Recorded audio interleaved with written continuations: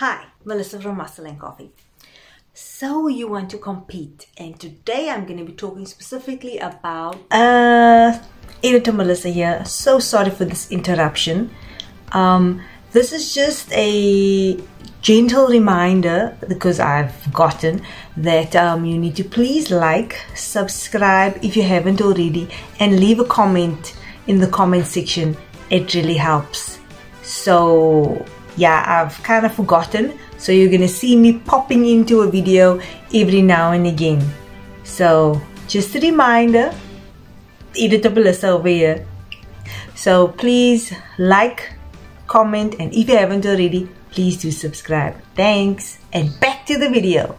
Physique type competition. So what is important to note is that not every federation has the same goals, and not every federation even has the same categories and the same requirements.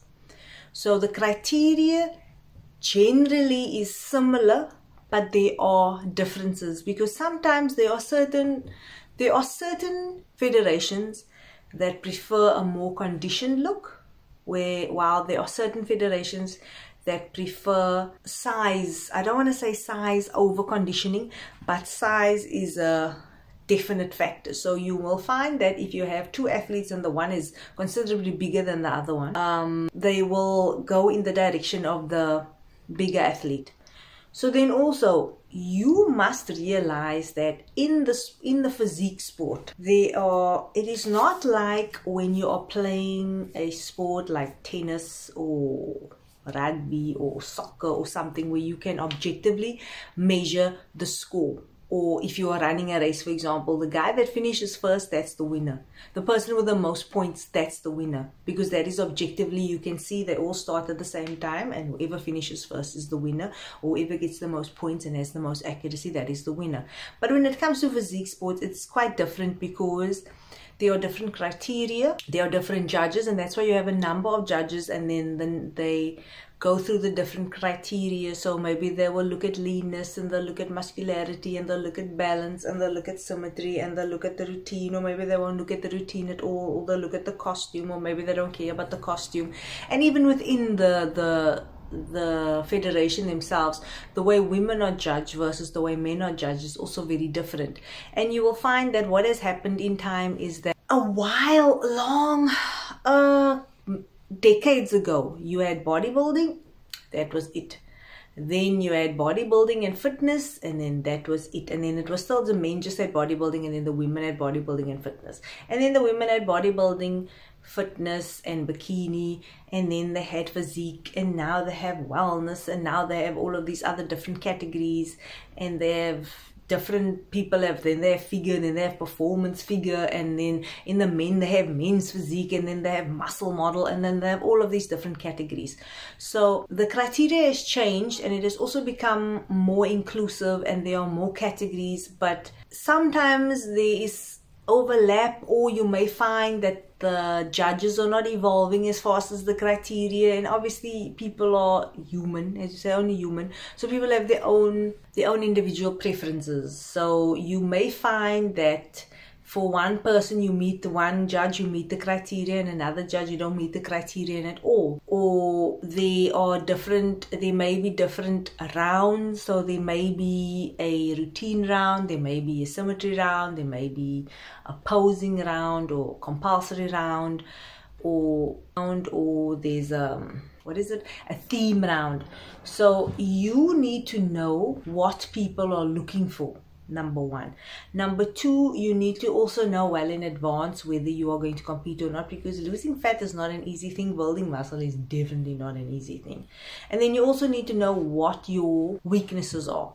You need to go to somebody who knows, or you need to speak to or have an objective person look at you and then say, this is a strength, this is a weakness, you need to work on this side is bigger than that side, or whatever the case may be. So you may also find sometimes your physique is not conducive to you doing well, or maybe you will find that you cannot, it's just you don't have the structure for it. Some people cannot put on a lot of size, some people can get down to the very low body fat levels, especially if you are doing it naturally. And when I say naturally, I mean without any performance enhancing supplements or substances or anything like that. So also you may see psychologically it could be very taxing. If somebody says to you, okay, you are weigh X amount, you need to diet for 20 weeks. So obviously you won't go hardcore from 20 weeks, but you will need to start eliminating things from your diet, dropping your calories, etc., etc. And I mean, it can be very restrictive, and not everybody has the psychological capacity, the strength to actually stick to something that can be so bland and so boring, because that is generally what is the common practice. Because the more bland and the more boring the foods are, you seem to have better control over what is going in your mouth. And especially if you are, not every country has access to every different kind of food, and I mean some things are very expensive, so you may not be able to have a very varied diet. Because I know for me, when I started and I tried bodybuilding, I know when you look at me you're like, ooh, this girl is tiny. But I found the diet to be extremely restrictive. Everything was either white or green or brown. And I mean, I even got to a point where there were certain kinds of food, like for example tuna, I couldn't keep it down. I got violently ill, and it was just too much for me. I just couldn't, psychologically I couldn't do it, because you're trying to diet, you're trying to be a productive member in society, you're doing your job, and you need to be mentally, you need to have your mental acuity and your faculties and everything going with you, and you can't be miserable the whole time. So you need to decide. So what I did was, in my federation that I could transition from bodybuilding to physique. Now physique for my federation that I was a part of is different to the physique that you are now seeing in the different federations.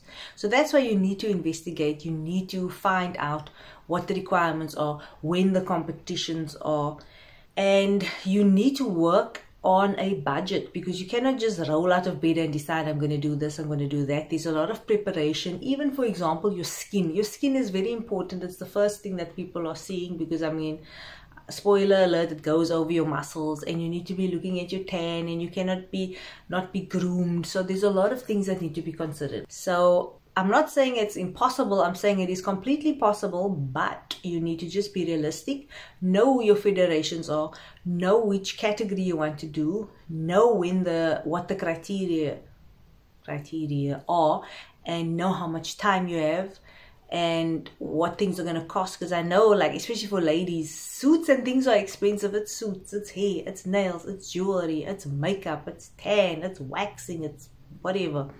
So shoes, everything. So yes, just be mindful. You can do it.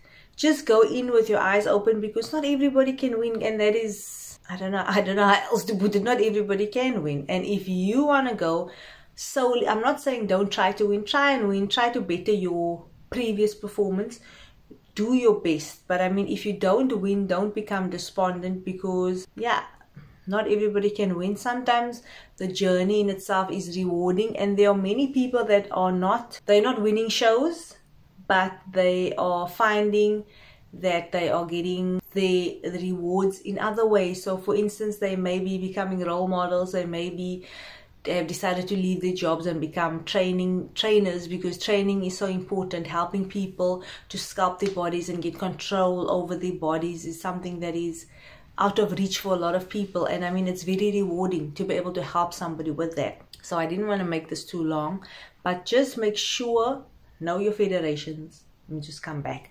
Know your federations, know the criteria, know the categories, know what you need, know when the shows are, and then just plan and enjoy the ride. If you stumble with the diet or the training, it happens, it gets easier with time. And until the next video, bye.